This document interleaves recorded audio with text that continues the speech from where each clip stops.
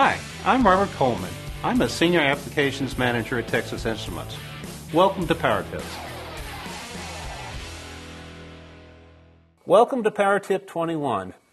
In this Power Tip, we're going to talk about a mistake designers make quite often. That is, they put too much ripple current into a capacitor, cause it to overheat, and may shorten its lifetime. Okay, here's the ripple current in a capacitor as function of the duty factor.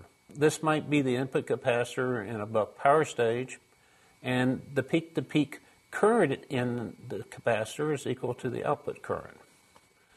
So with zero duty factor, that is, with the high side switch on for a short amount of time, drawing current from the input capacitor, the RMS to output current ratio is very low, it's zero. And then it increases abruptly.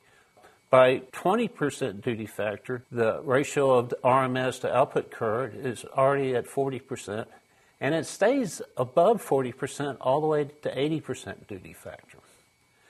Using this information, you can make a quick approximation of what the RMS current in the capacitor is just by taking 50% of the output current.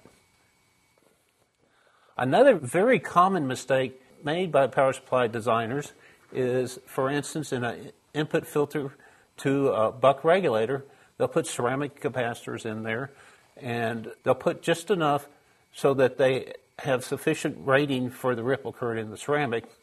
And then they get into a system and they realize that they need some damping in their system.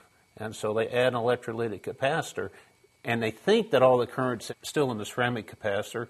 What they overlook sometimes is there can be significant current in the electrolytic also, and that may actually cause you to fail derating of the capacitor.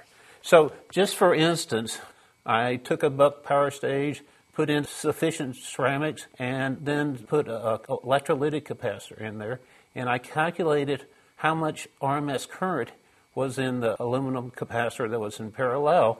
In this particular case, at 50% duty factor, I had most of the ripple current in the capacitor. And in my particular case, there was not sufficient current rating for the capacitor to handle this much current. Well, thank you for your attention for this short power tip.